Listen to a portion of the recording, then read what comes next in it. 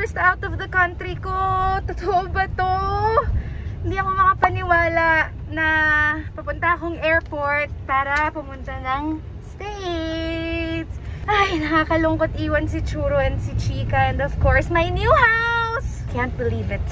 This is it. Kinakabahan ako.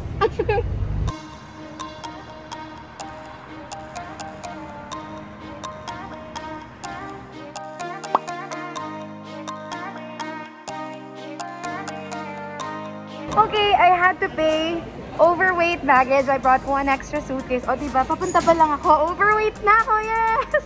Okay, we just passed through immigrations. I have Jonah and C2 with me. And we're now good to go. So, America, here I come. This is my first flight in 15 months. Crazy! This is my angel.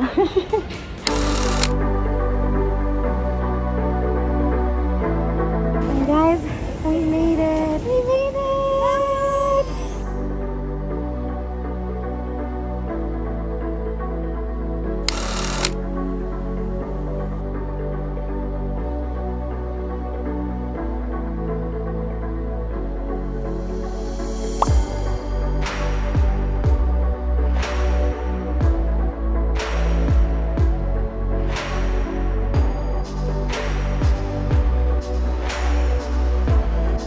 Pagpunta ko ng baggage claim, sumundo sa akin si Kuya Nolly and Kuya Noel. Hello! Yan, hanapin niyo sila pag nandito kayo sa LAX. Secret. Tana!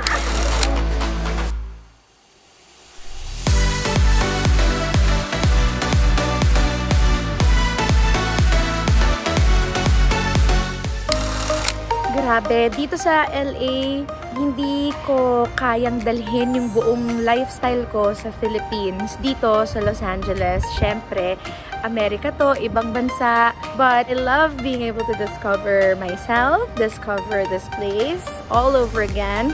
And like I said, I'm always up for new adventures naman. Kaya ito, ginusto ko to. Ngayon, nasa Amerika na tayo. And it's a Filipina in America! Okay, guys, ngayon na nandito na tayo sa Amerika. Ano ang pinaka first na kailangan natin gawin? Of course, kailangan natin maghanap ng matitirhan. And I knew na medyo matatagalan ako dito sa States. Medyo hindi ako makakauwi agad dahil nga sa pag-aaral ko dito. So because I knew that I would have to stay a little longer, I decided to go apartment hunting. So yes, kakalipat ko pa lang sa bagong bahay sa Manila and now meron na akong hahanaping apartment ulit dito. So alam mo yun, kala ko asenso na ako. Ayun, balik apartment ako dito sa States. Pero okay lang kasi I'm starting out fresh here in the States and I can't wait to see what America has in store for me. It's a good day. Found an apartment and got an agent. Ah!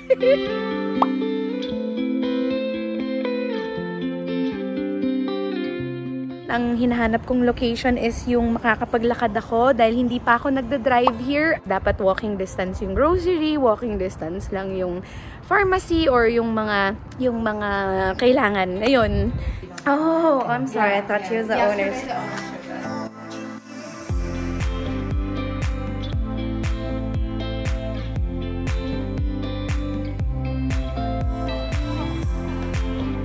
So, I think nahanap ko na ang perfect location for me. Hindi ito yon, hindi ito yon. Wala pa ako doon, pero dadalhin ko kayo doon. So, come with me to my new apartment. And halika na't ayusin na natin. Dahil wala pa akong furniture doon. Kailangan ko pang ayusin yung apartment ko. Tara! Hey! Tinulungan ako ni Nico Nix! Mag-move! Sa bagong apartment! Let's go! This is the moment. It's a new day. It's a new life for me. Ay, makakanta ako, girl. Mag-isa na lang ako. Kaya mo yan, girl. Nakaya mo nga yung Paris eh. Now LA. Hey! Let's go! Independent Living, Chapter 3! Hi, house! It's you and me. Let's do this! Okay, ano ba yung mga kailangan sa bahay? Siyempre, number 1, kama. Kung walang kama, kahit airbed na lang muna.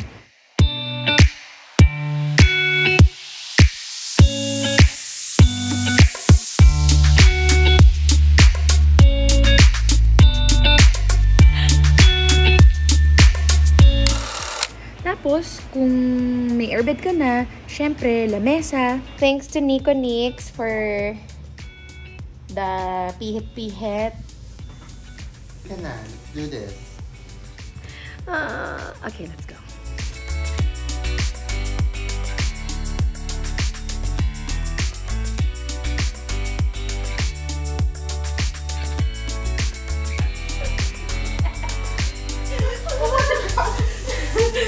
We're finished with the table. The big reveal. This beauty, my marble beauty. Number 3, dining chairs. So, wala akong alam sa pag-a-assemble ng furniture. But, Madam Javier, gagawin natin today. Can I see?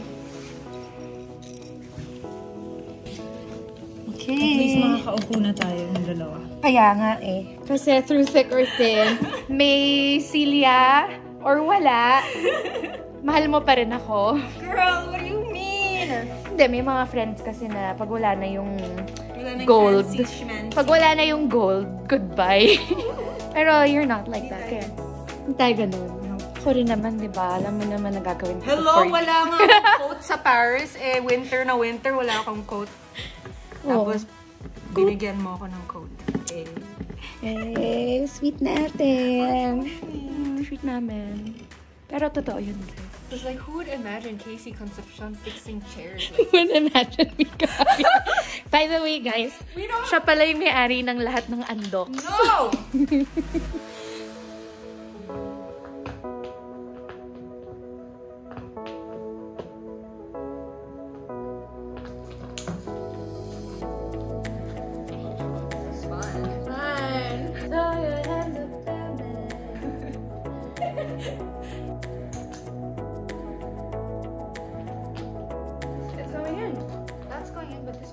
Probably the hole.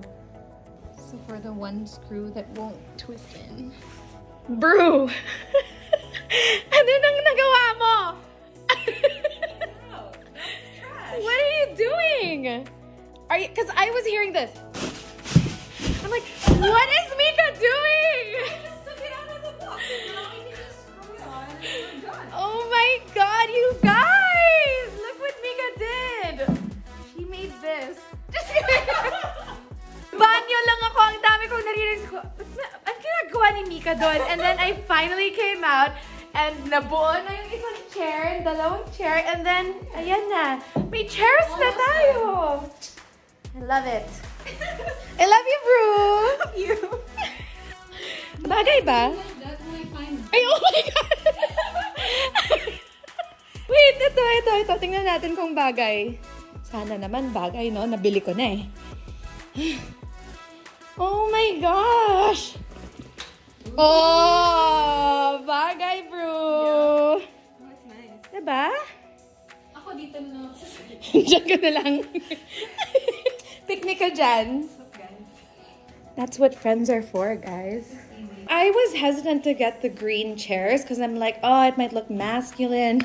It's perfect. It's very elegant because green is like a Okay, guys.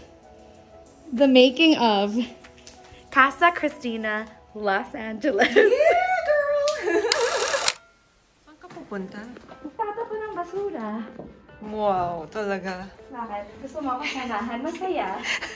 Magandang tambayan doon. Kailangan mo lang mag-mask para wala kang maamoy. Wait lang!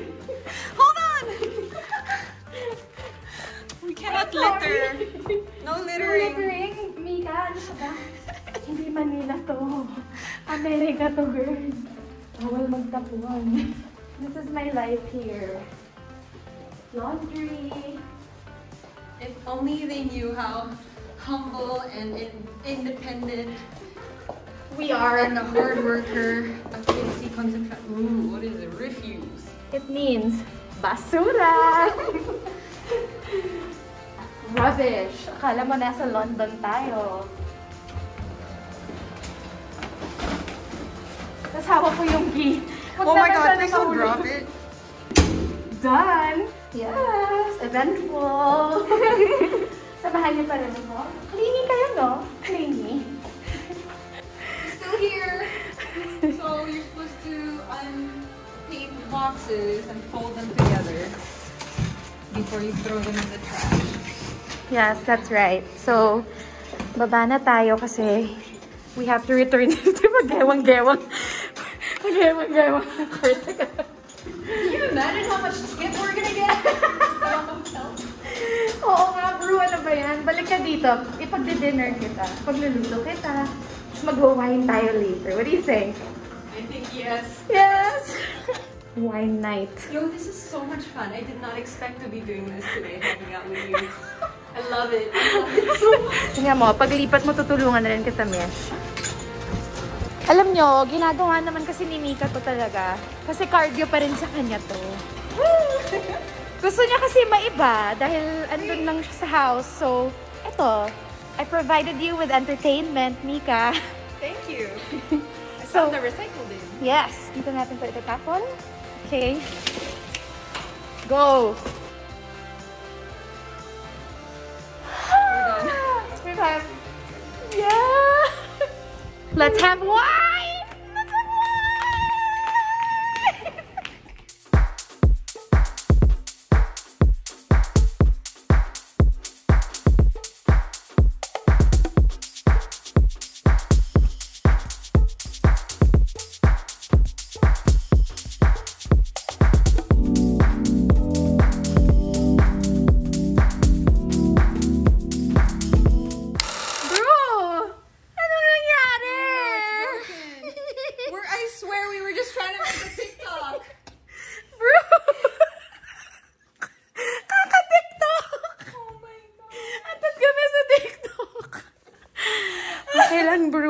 Signs of good times yan. Signs of good times. We gotta pick up this glass though.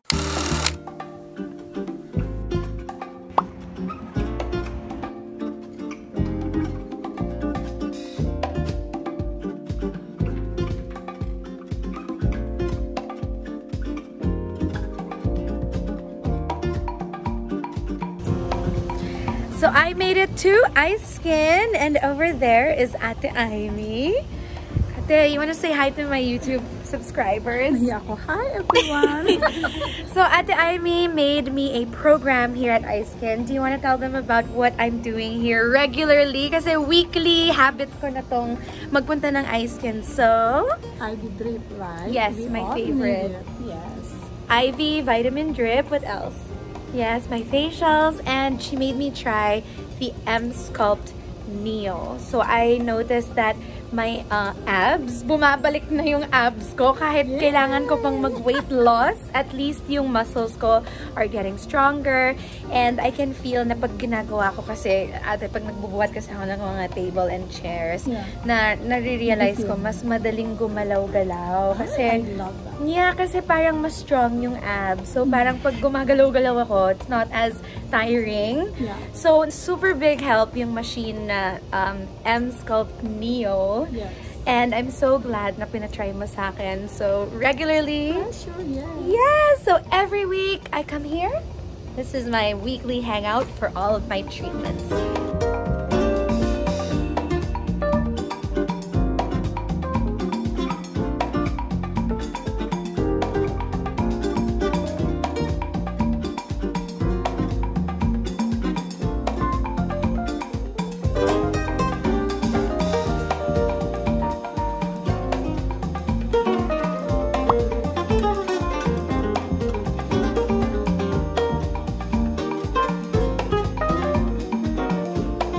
Okay, this is exactly the break that I needed.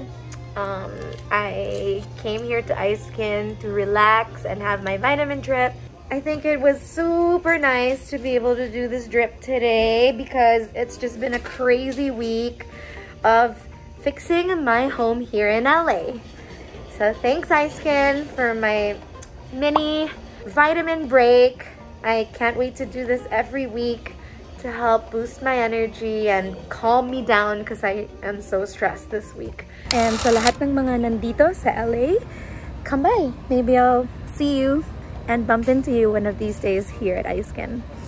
Okay, well now that I'm done with my vitamin drip and now that I'm done with my my M-Sculpt Neo, I feel stronger in my abs again and ready na ako na manood ng Dodgers game. First time kong manonood ng baseball, so I think I need to relax and experience this for the first time with some friends.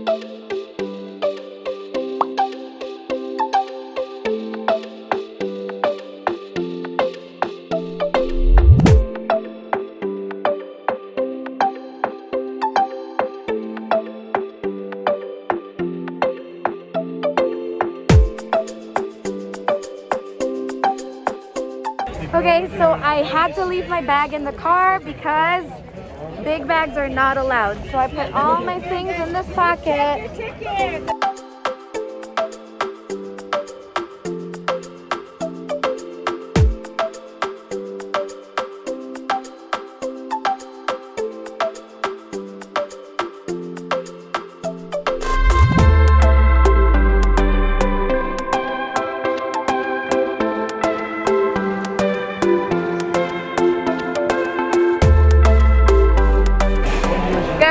Takot ako. Double mask to, tsaka shades. Tingnan nyo. Ang daming tao. But at least we're outdoors. And hindi ako magtatanggal ng mask.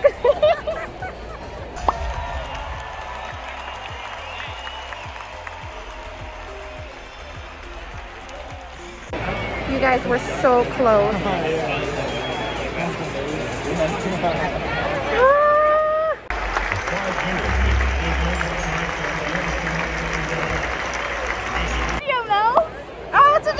Guess what we have? So this is a Dodgers game.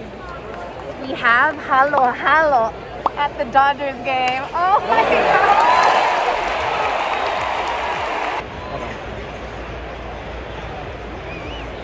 We're watching you, Dodgers.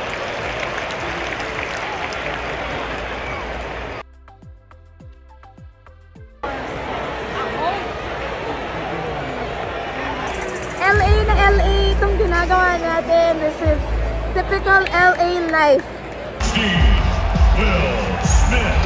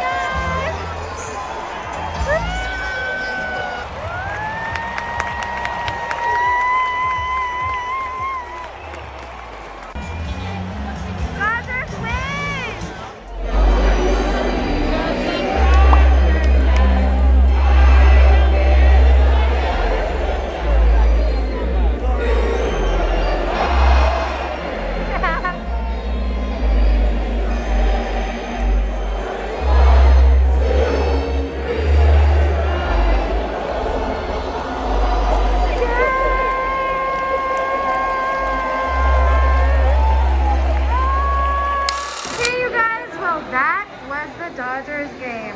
I'm so happy. That was my first Dodgers experience. Thanks for coming with me.